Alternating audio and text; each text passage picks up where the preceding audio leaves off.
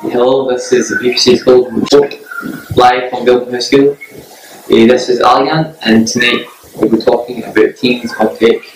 Now we'll be looking at how technology affects education. Over to you.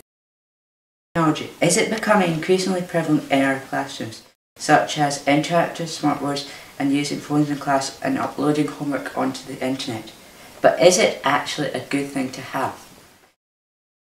Education. Is it getting affected by technology and social media? So technology is becoming ever more common in our classrooms, although not always in helpful ways.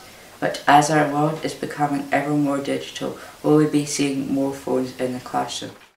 Students were asked, do you believe modern technology has a positive effect or negative effect on education? 9 out of 10 students answered positively. The one student who said otherwise gave his reason. Phones are too big of a distraction in school nowadays. Kids don't even listen, they're just on their phones all day, every day. Thanks, Ewan. The next topic is how social media and technology has influenced our lives and the way we see ourselves. Wearable technology is clothing or accessories that incorporate advanced technology. The purpose is to create a convenient, hands-free, portable access to electronics.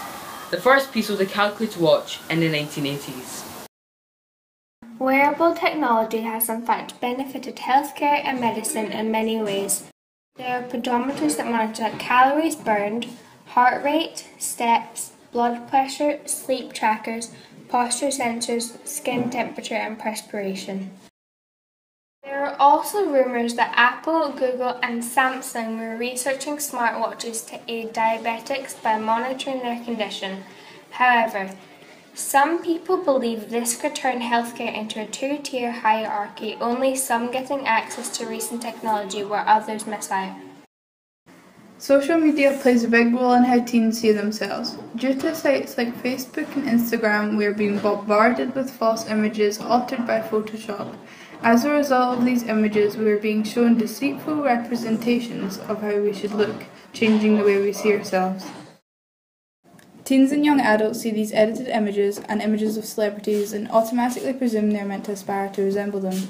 These photos can cause teens to develop self-esteem issues, starting with not looking a certain way, and fixating on all the things we don't like about ourselves. Yeah, they can be really shocking at times because you can see like the comparison of what is real and what is not. Sometimes, because like when you see people prettier, like you sometimes compare yourself and you like kind of like put yourself down and just don't like feel as pretty as. Actually, the last topic will be how people choose to portray themselves online through social media. How do you present yourself on social media? This is Nick and I'm Abigail, presenting from Belmont House School. From our sources, we found how technology has given people the opportunity to choose how they portray themselves online. Online persona is an online identity used on the internet. People, mainly teenagers, care a lot about how they are seen on social media. They show what they want people to see and cover what they don't. They want approval from the online world to be seen as perfect. People have had negative reactions which has resulted in posting harsh comments leading to cyberbullying. From the internet we found that 43% of teens have been victims of cyberbullying and the majority were girls. After surveying our class aged 14 to 15 we found out that it was mainly girls that didn't know if their accounts were private. This showed how oblivious they were as to who could view their accounts. Yes, I do, because I don't want anything bad going around about me or anyone I don't know to see things about me.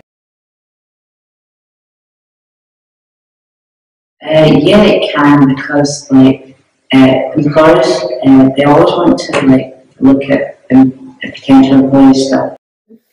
From all from Belmont House School, thank you. Good night.